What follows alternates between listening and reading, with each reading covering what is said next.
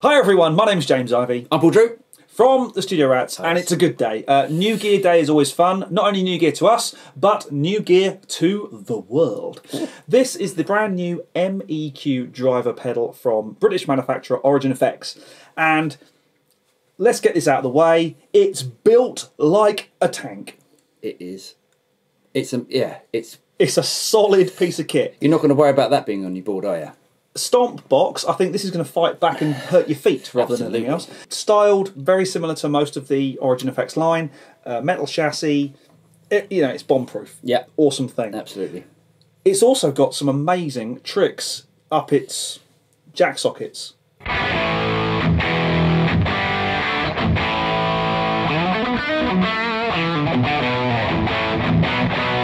A great sounding drive. It's a great amp, throaty, rah drive sound. Yeah, it's like a modded, to me, Origin Effects would probably object to this, but I think that to me is like, cranked up full, yeah. That is like your modded Marshall sort of drive. That's fantastic, my sort of thing.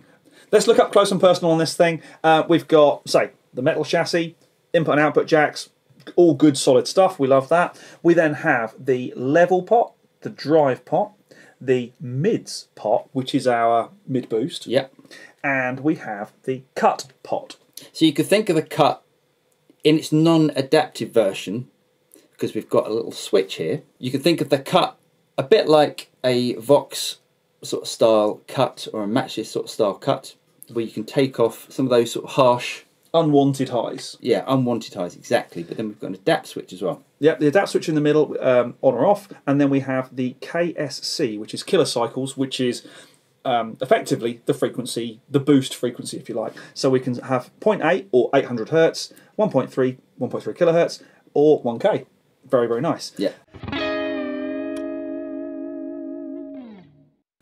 Now, why those particular frequencies? Well, quite frankly, they're the ones that, as guitar players with drive in mind, they're probably the ones we're most concerned with. So let's have a play. We'll get to the neat trick in a minute, if you like. But what's going on here is what we refer to as a Pultec style EQ. Yeah. A Pultec, for those of you who don't know, where have you been? All the Passion and Warfare fans out there, because there's a mention of a Pultec in the beginning of Greasy Kid stuff. Something like that. Pultec is a studio EQ, rack-mounted EQ from the 50s and 60s. They're some of the most sought-after EQs in the studio world. And that sort of technology is now making its way into pedals and into more affordable kit. We've got a Pultec style EQ built into this pedal, which is awesome. So we can boost and cut in a similar frequency range to produce that kind of amazing Pultec tone. So on our mids, we've got everything from 800. 800. So do you want to boost it up full? I'm going to leave it the beans. Which is that sort of cocked wah sort of sound? Yep.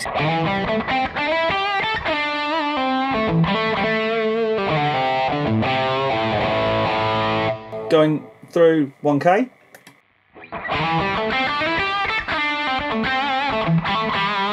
Mm-hmm. And then I think where you and I are happiest, 1.3-ish. Absolutely. That frequency there, if you wind that back just a little bit, yeah, that to me is that sort of slash. Especially if you wind the gain up. Yeah, so let's wind the gain up. That to me is that sort of slash.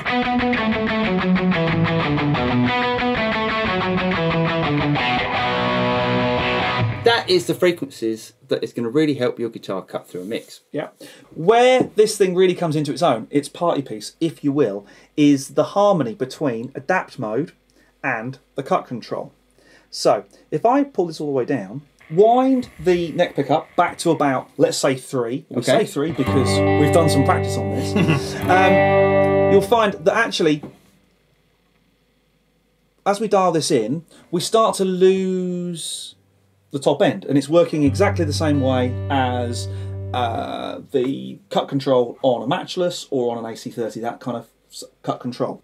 When we go into adapt mode, the pedal and the drive circuit and the cut circuit are working in a very sympathetic way with the input, the amount of level coming from the instrument. Mm-hmm. So with it wound back,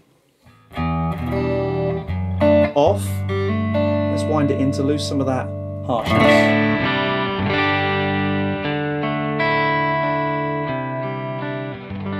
We also get a really nice kind of tight, choppy rhythm sound. We want to get funky. Now, what I think this pedal does exceptionally well in this mode, especially with something like a Les Paul, is because obviously you've got the 2 volume controls. So you can wind back, as we've done, the neck pickup on the Les Paul to get your clean sound. Then you kick down to the bridge pickup.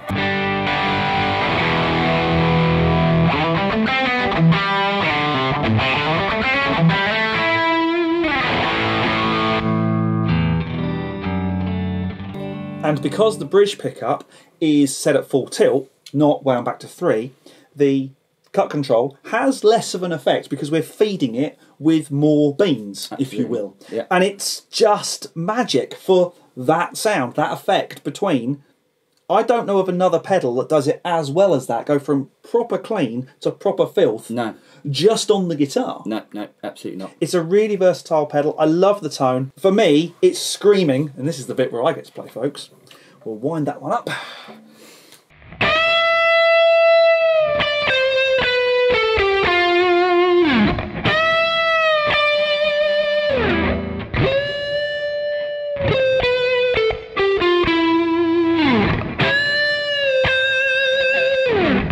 It's just that magic combination of, you know, being able to ride between full filth and cleaned up just on your guitar.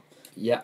I've seen it done on amps, but I've never seen it done with a pedal. I've never seen a pedal do it as well as that pedal. Now let's see what that setting sounds like with the Strat.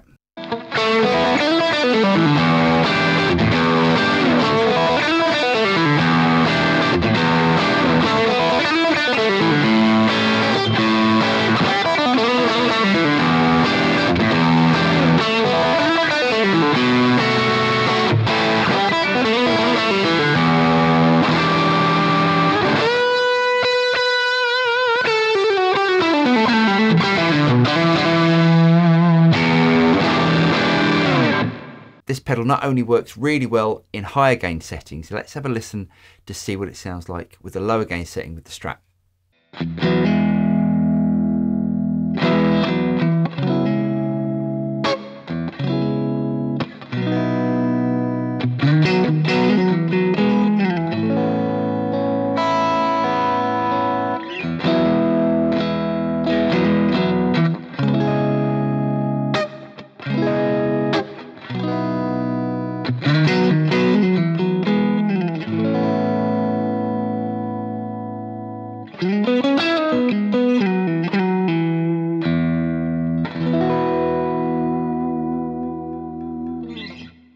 It's an awesome thing. Yeah. I'd like this on my board, please. At this point, we should say thank you to the team at Origin Effects for their help and support making this video. I love this thing. It's brilliant. It is really, really cool. Very different to anything else that I've got on my board, that's for sure. It does that phenomenal trick of clean and filth in one guitar without actually standing on anything. Yeah, it's brilliant.